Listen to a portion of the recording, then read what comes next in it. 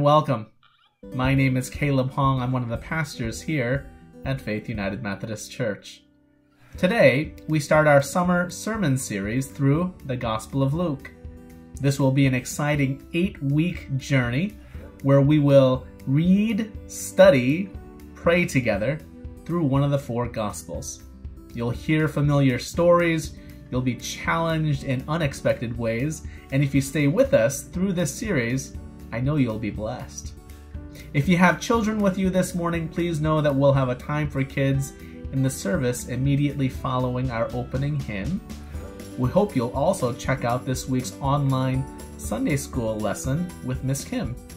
You can find the lesson on our church website and kids' Facebook page. You can see the information here.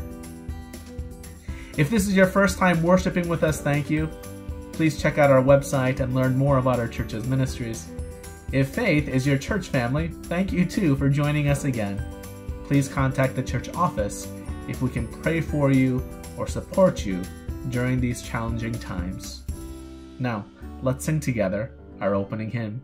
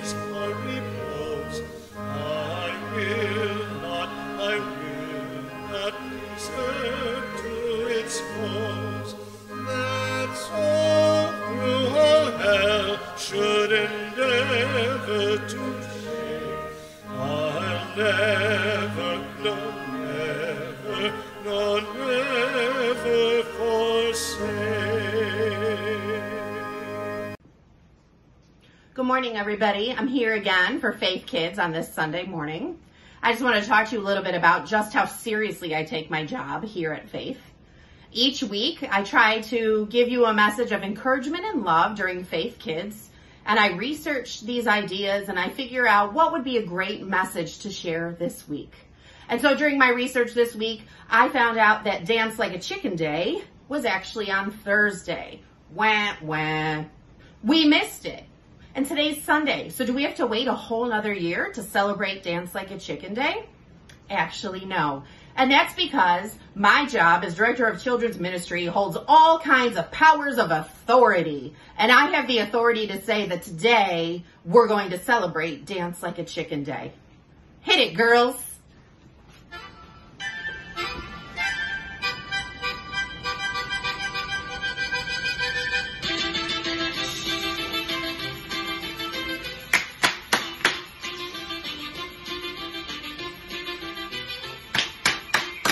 This is super fun. I encourage all of you to dance like a chicken sometime today. I hope you have a wonderful week and we'll see you next Sunday. Goodbye, boys and girls. A note as we enter into this time of prayer. Prayers of the people is a call and response. When I say, Lord, in your mercy, you're invited to respond, hear our prayer. This morning, we'll conclude our prayer time by singing the Lord's Prayer. One more note. After our prayer time, we're going to share one of the joys from this past week, which is the reception of 6 new members into our church family. They were received in a Zoom meeting last Saturday, May the 9th. In the video, you're going to see some of our new members' faces along with our mentors and new member coordinators. But half of our new members, they joined Zoom using only audio, so you'll only hear their voices, but don't worry, you'll get to see all of their faces at the conclusion of the video. Now let us pray. Lord, in a world that is full of challenges, we turn to you. We confess that we are easily distracted. We know that we too often stray from your will, your voice, your way. Thank you that you are ever faithful. You never give up on us. You continue to reach out to us, to love and care for us, to call us back to yourself. So hear the prayers of our hearts this day. Lord, we pray for the world which continues to reel from the challenges from the coronavirus pandemic. We pray for our nation's leaders, the leaders of Illinois, the leaders of our local communities, as they determine when and how to open up our communities and restart our economies. Give them wisdom and strength in these difficult times. Lord, we give thanks for the courage and devotion of medical personnel, doctors and nurses, paramedics and police, firefighters and first responders, and all those who are on the front lines. We pray for the workers in all essential businesses, in banks, grocery stores, gas stations, utilities. Guide them and protect them. Guard their health and the health of their families. Lord, in your mercy, hear our prayer. Lord, we lift up our schools.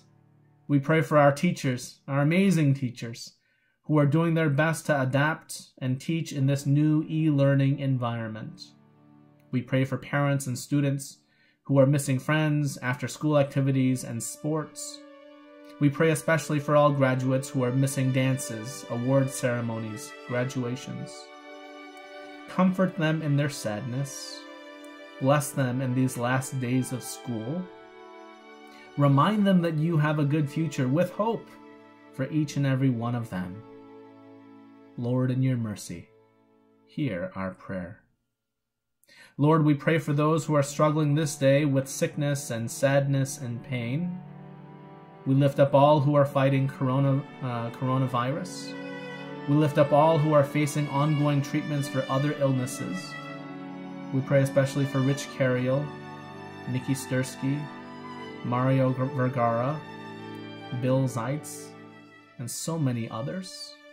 Lord, we lift up all who are grieving the loss of loved ones. We pray that you would offer your comfort and your peace. Give your healing and hope and strength. Hear the prayers that we lift aloud, as well as those that we lift up in the silence of our hearts at this time.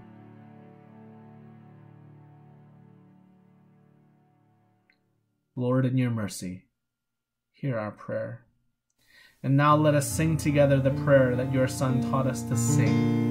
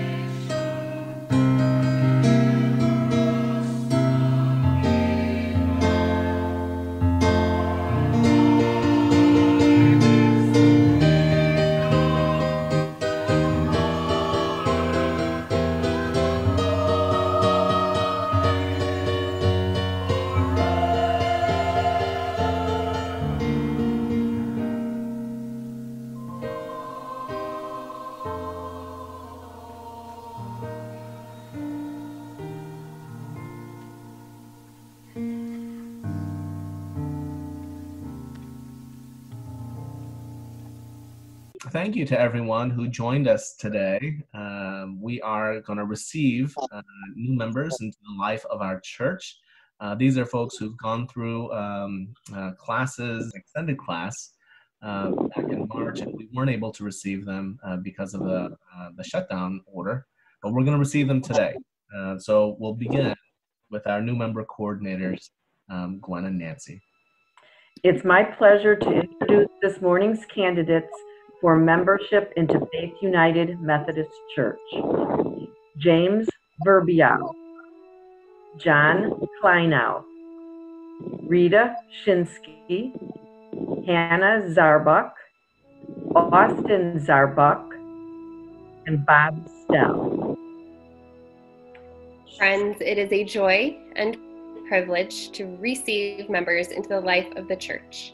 New members express their desire to join our faith family. They go through our new member class. They hear the history of Christianity, the United Methodist Church, and Faith United Methodist Church. They also learn about their unique spiritual gifts and how we are called to a life of service. We receive new members today, understanding that it is only the beginning of our life together.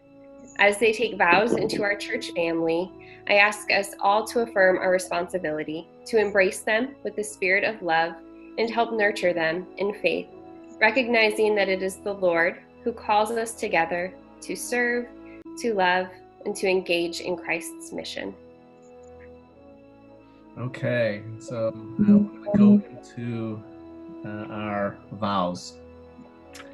On behalf of the church, I ask you these questions, affirming your connection to Jesus Christ, His church, and this local congregation. And we see Grant. Good morning, Grant. Okay, for everyone, do you renounce the spiritual forces of wickedness, reject the evil powers of this world, and repent of your sin? If so, say, I do. I do. I do. Do you accept the freedom and power God gives you to resist evil, injustice, and oppression in whatever forms they present themselves? If so, say, I do. I do. And do you confess Jesus Christ as your Savior? Put your whole trust in His grace and promise to serve Him as your Lord in union with the church, which Christ has opened to people of all ages, nations, and races? If so, say, I do. I do.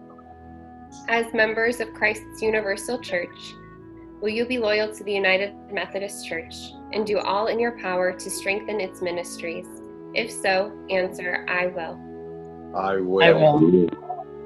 As members of this local congregation, Faith United Methodist Church, will you faithfully participate in its ministries and by your prayers, your presence, your gifts, your service, and your witness, embrace the life and mission for which we are called? If so, answer, I will with God's grace. I will. Members of the household of God, we commend these people to your life and care. May we do all we can to increase their faith, confirm their hope, and welcome them with Christ's love. Faith, mentors, everyone who's watching, let's offer a round of applause for the newest members of our church family. Yay!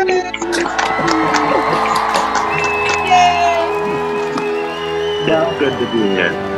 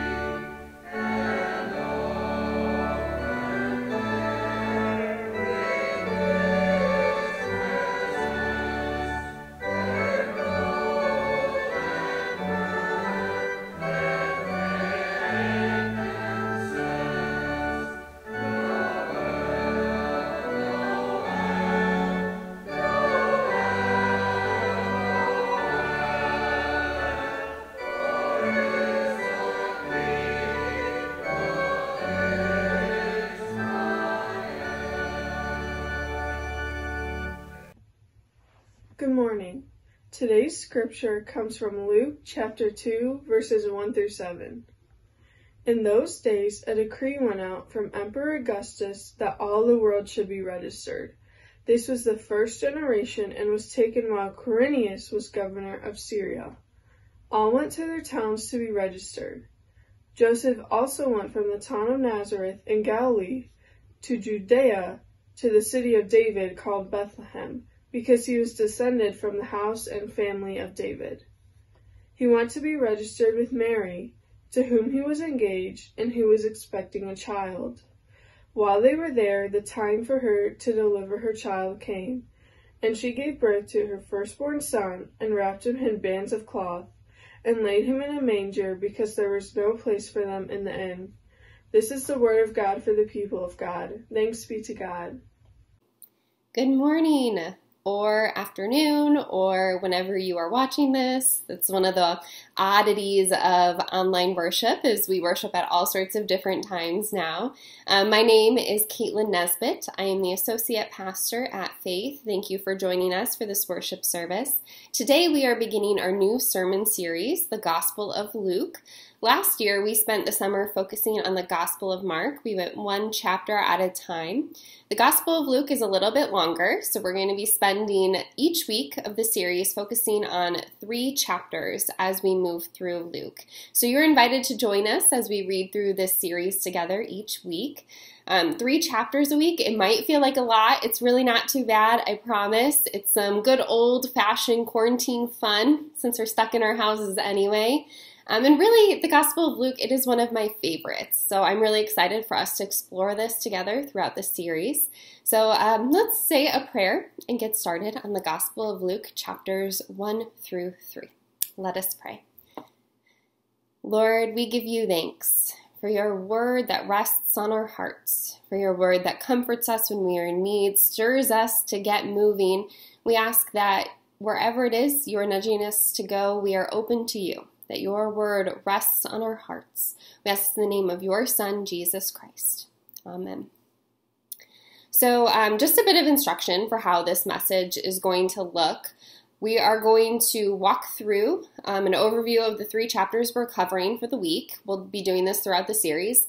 And then we'll spend a little bit of time diving into our scripture passage for the week. So this sermon, it's a little different than our typical sermons because we are covering so much material, but it's also interesting and it's all really good. So we want to make sure that we aren't missing out on anything. So it's a little bit more of a teaching exploration type of a sermon, but there also is a good message because it's the Gospel of Luke and there's great stuff in here. Okay, so Luke chapters 1 through 3. The first couple chapters of Luke, they're pretty familiar to most of us. They include Jesus' birth story, which is something that we cover each year during Advent and Christmas. And an interesting tidbit, well, I mean, it's interesting to me because I find all of this stuff fascinating, is that the Gospel of Matthew and the Gospel of Luke are the only Gospels, really the only sources that we have that tell us the story of Jesus' birth. So what we have in the first couple chapters of Luke, it's actually really special because it allows us this insight into the very beginning of Jesus' life that we don't find in a lot of places, really just 2 places. Okay, so these 3 chapters, they can be broken into 8 overarching categories. I know it sounds like a lot. We can even break it into many, many more, but there are really about 8 overarching categories. First is Luke chapter 1, verses 1 through 4. This is the prologue. It's the scriptural passage is our introduction, explaining the purpose that is this gospel of what it's written for. Spoiler alert, it is a compilation of the events of Jesus' life. That's what this is telling us.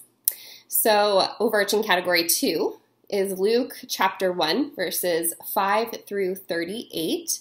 This is the annunciation of the birth of John the Baptist, as well as the annunciation of the birth of Jesus. So in the Gospel of Luke, we find an emphasis of John the Baptist's parents and birth. This is something that is really unique to Luke. The Gospel of Matthew doesn't include how Zechariah and Elizabeth aren't able to have kids, but miraculously conceive later. This is all Luke. It also includes how Zechariah went mute because he questions God's angel that Elizabeth would become pregnant, and while Elizabeth praised the Lord for what was done. So this is something we find uniquely in Luke. For some reason, I really find Zechariah becoming a mute interesting. I don't know what it is. I always find that an interesting little fact. And so I always feel the need to mention it whenever I cover the beginning of Luke.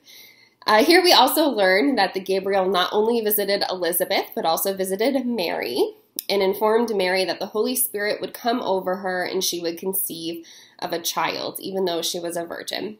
And so this is where we learn Jesus' relationship to John, and since Mary and Elizabeth are related. That's all covered in this overarching category here. Category 3 is Luke chapter 1, verses 39 through 56, and this is when Mary visits Elizabeth. After her visit from Gabriel, Mary hurries and visits Elizabeth. And when hearing Mary's greeting, John leaps in Elizabeth's tummy. And so we are given this clue of how important Jesus is, that even John, who hasn't been born yet, can recognize Jesus, who hasn't been born yet. So there's really something special happening here. We also hear Elizabeth praising Mary and the promises that the Lord made to her. And we hear Mary's song of praise, also known as the Magnificat. And so in this song of praise, Mary praises God for all that God has done and gives us an idea of what Jesus will do with his life. And so this scriptural passage emphasizes many of the themes that we will find running throughout Luke, including God's concern for the lowly, the hungry, and the disadvantaged, as well as God's judgment of those who are self-indulgent or self-righteous. And so we get this idea that Luke is all about social justice. Jesus and John are really going to be bringing that for us. That is what we find in our third category. Category 4 is Luke chapter 1, verses 57 through 80. This is the birth of John the Baptist. So after Mary stays with Elizabeth and then returns home, John is born. And while those who came to circumcise John wanted to name him Zechariah, as it would be for their tradition, Elizabeth was told that his name was John, was told to name him John. And so there's a little bit of an argument there between those who came to circumcise him and Elizabeth, and Zechariah, who was mute, writes out his agreement with Elizabeth to name the baby John. So suddenly, Zechariah is no longer mute. Woohoo! He gets his voice back. And once Zechariah can speak, he begins to praise God and reveals a prophecy about Jesus coming and how significant John and Jesus are going to be. And so again, this prophecy, it is filled with themes of social justice. It predicts that the one who is coming will bring salvation to God's people and will guide them down this path of peace. Category 5, Luke chapter 2, verses 1 through 40.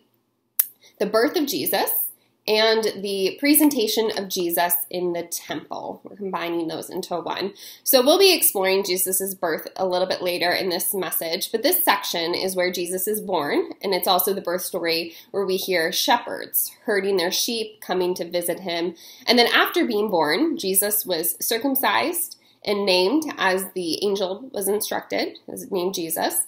And when he was taken to the temple as a baby, he was praised. And once again, we hear of the salvation that he will bring to his people, including the Gentiles. And so this is a really big point, because here we have Jesus' humble beginnings, as well as him being taken to the temple, an acknowledgement within the already standing Jewish structure that Jesus is something special. Jesus is coming to bring salvation, not only for that community, but also for the Gentiles, which is a really important point in Luke, because this gospel, it's written for a community that includes not only those who are Jewish, but also those who are Gentile. So there's this validation that Jesus' life and ministry, it was meant for something that included the people of Israel, but also extended beyond that group, which is it's different for a messianic view of the time period. And so that's a really important point. Section 6, Luke chapter 2, verses 42 through 52. The boy Jesus in the temple. I always love this because it shows Jesus was a typical teenager, right? Doing what he wanted.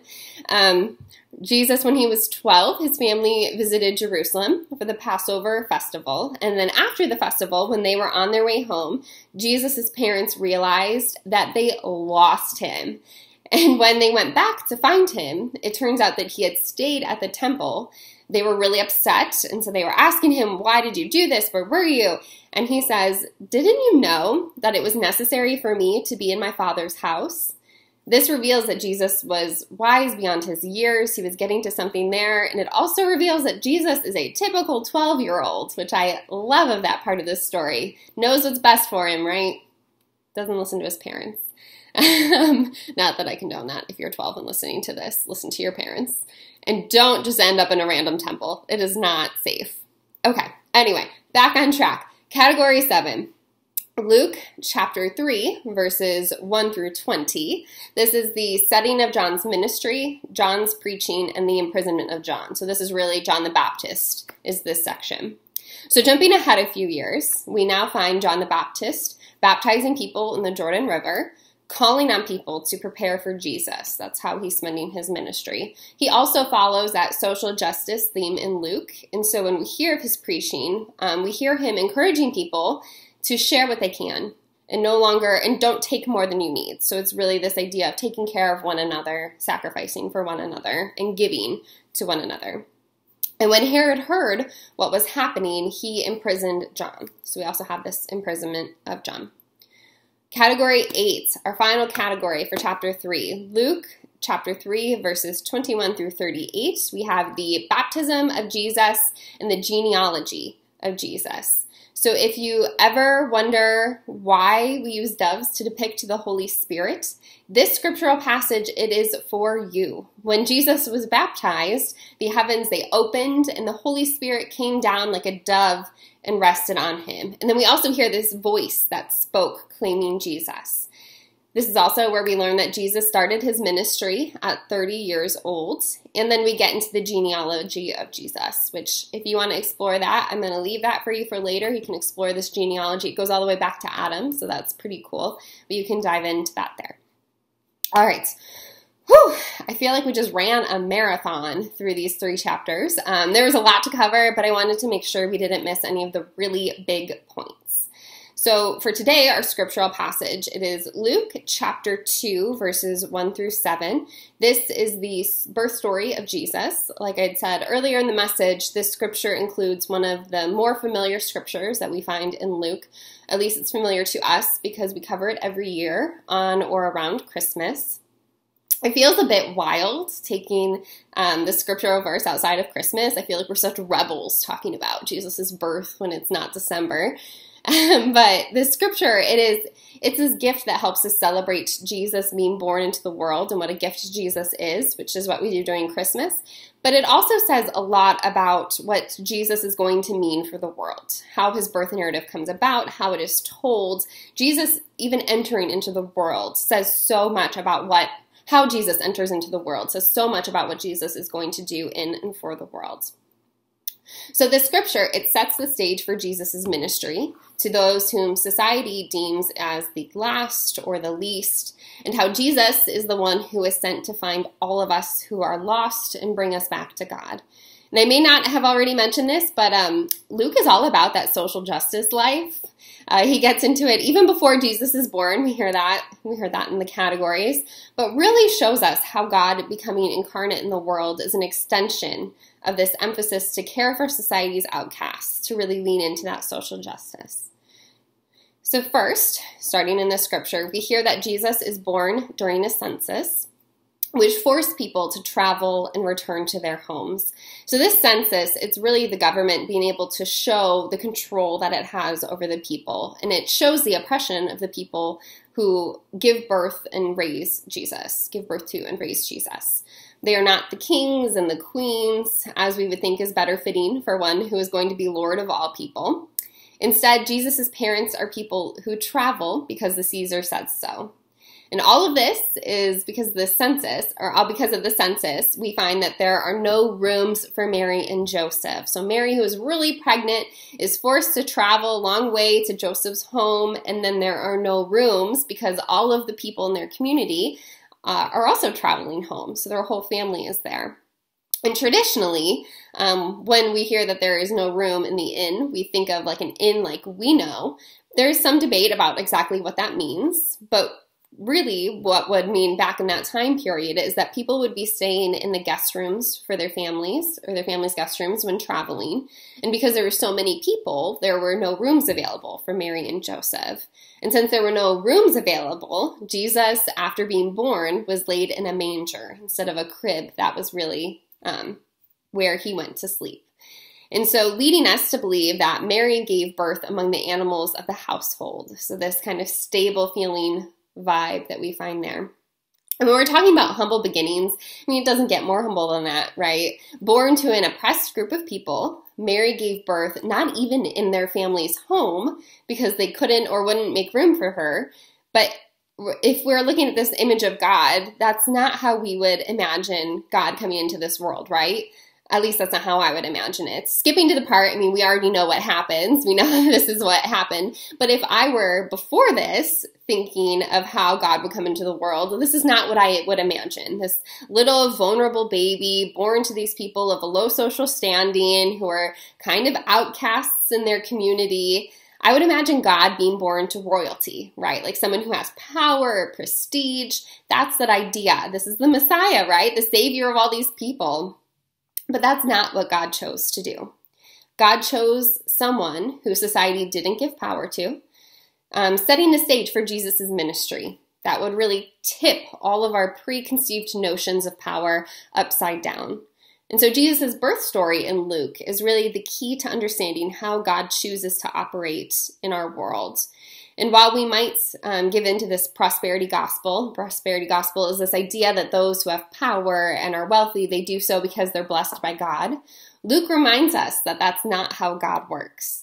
God chose to be born among those who were considered least in society, and that's where Jesus starts his life. It really frames the rest of his ministry when we're looking forward. This idea that he has these really humble beginnings, that he didn't start with power, with prestige, with reputation. God chose that life. God chose to be born as this little baby in a manger. So, cool. God is rocking this societal upheaval, right, with how Jesus is born. But what does this really mean for us now, a couple thousand years after Jesus' birth? It means that through Jesus, God has abolished our societal hierarchy and brought us all into this community with one another. Even though this happened a long time ago, this is still something that we struggle to realize today. We still have this hierarchy in society, and we try to figure out where we fall. But what we really learn is that being in community is this give and this take. There isn't a hierarchy in community. Instead, we're all in relationship with one another. And there are points in all of our lives where we're the ones who give. And then there are also points in all of our lives when we're the ones that take. It's this give and take relationship that we have.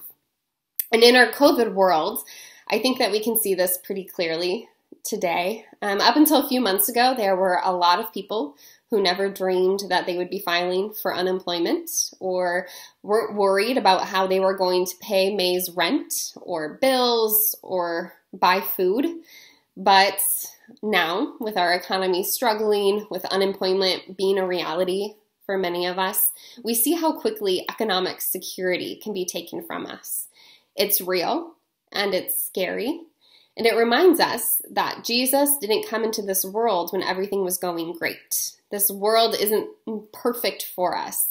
Jesus didn't choose to come in at the top when things were awesome. Instead, Jesus was born into a world when things were a bit of a hot mess. And when we needed to be reminded, and that was when we needed to be reminded that God is the one that we can rely on. God is always with us at the high points and at the low points of our lives. And the task that we have is to follow that little baby born and laid in a manger.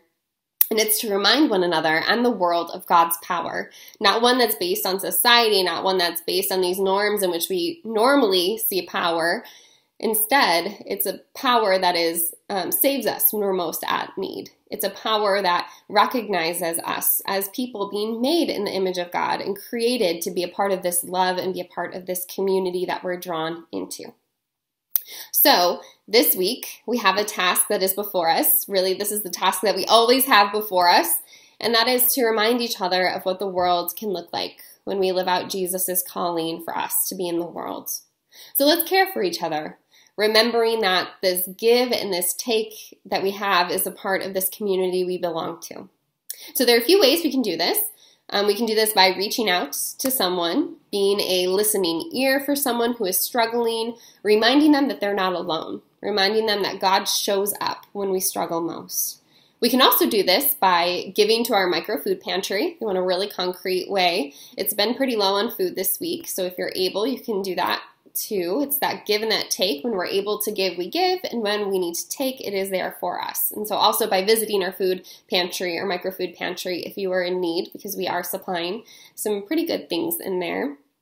We can also do this by turning to God when we are scared, when we're lost. If you're someone at a place where it feels like your world is turned upside down right now, listening and being open to hearing how God is showing up in our lives right now, even when it feels like the last place that a Lord would be and would enter.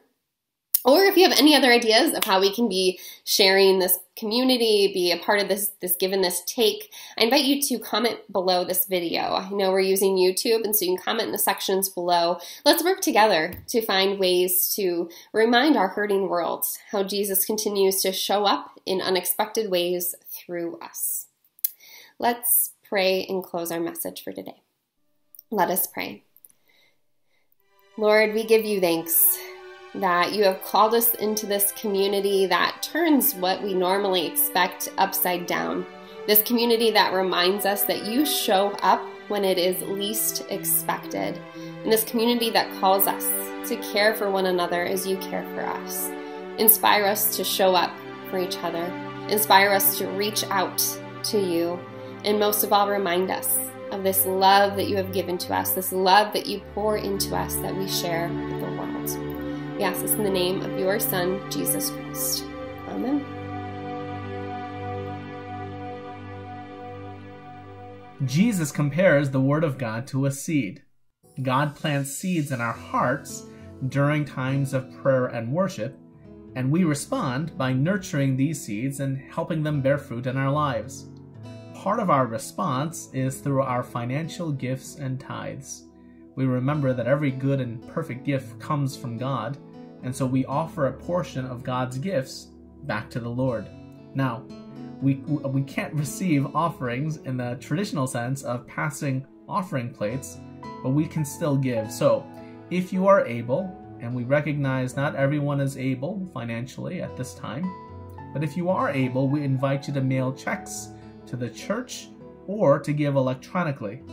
You can see our address and website on the screen now. Another way to respond is offering our time and our talents in service. And so here are several ways that you might consider. Number 1, micro food pantry. Our church has a micro food pantry at our front doors for anyone who needs food. It is being used more and more frequently, and right now we're a little low on food. So we're asking everyone to help keep our pantry stocked. If you're able, please pick up a little extra food the next time you're shopping and bring the non-perishable items to the church. Thank you for helping us share what we can with our neighbors. Number 2, techie team. During this time of quarantine, we want to make sure that everyone can connect with our church online through our church website and Facebook. If you're comfortable with a computer, especially Facebook, and enjoy helping people, we ask you to join the team. If you need someone from our techie team to help you, please contact the church office. Number 3, church reopening survey. Right now, our church leaders are working on plans to resume in-person worship services. We don't know when that'll happen, but you can help us by offering your thoughts and opinions in our church survey. You can find a link to the survey on our website. 4th, escape room. Last but not least, we wanted to give you a heads up about a fun youth event that's happening later today. This is for junior and senior high teens who know a thing or two about Harry Potter. So if you'd like to be part of our Harry Potter escape room through Zoom, contact Pastor Caitlin today. They're meeting tonight at 6 p.m. for this magical adventure. You can find out more about this event on our church website. Now let's pray for our offering. Thank you, Lord, for the gift of your abundance. Every day you shower us with love. Every day you remind us how you walk among us, and you invite us to follow you and to know you. As we receive your words for us this day, helping us to deepen our faith. Receive these gifts of our prayers, presence, gifts, and service. Draw us closer to each other and to you, to your will, to your ongoing work in the world, in our lives today. We pray all this in Jesus' precious name. Amen.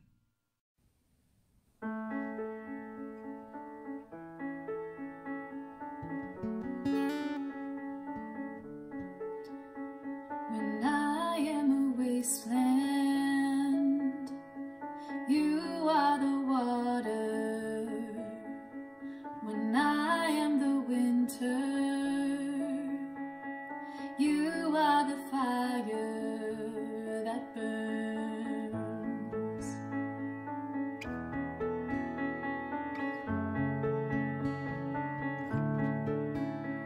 When I am a long night, you are the sunrise. When I am a desert, you are the river that turns to find me. What have I done to deserve love like this? What have I done to deserve love like this? Your voice like a whisper, breaking the silence. You say there's a treasure, and you look till you find it. You search to find me. What have I done to deserve love like this? What have I done to deserve love like this? I cannot earn what you so freely give. What have I done to deserve love like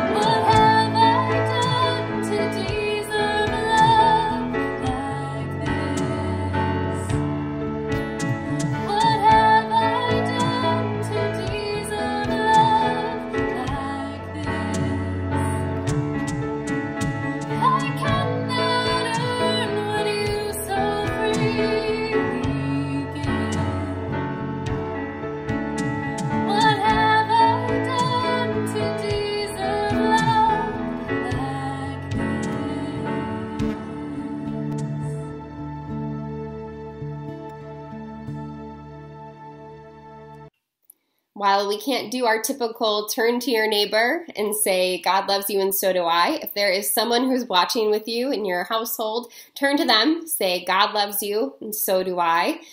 comment below, comment on Facebook. This is this great news that we remind each other of.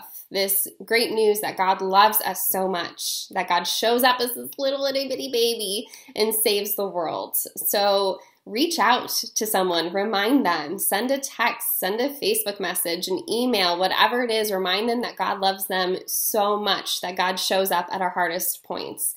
I've heard that this thing does something where you can like talk to people through it. I don't know. I have to explore that more. But you can also call and let people know, remind them. We might not be able to gather together in a physical presence, but we are still there for one another. And so let's go with that reminder and let's go with that love. In the name of the Father, and the Son, and the Holy Spirit. Amen.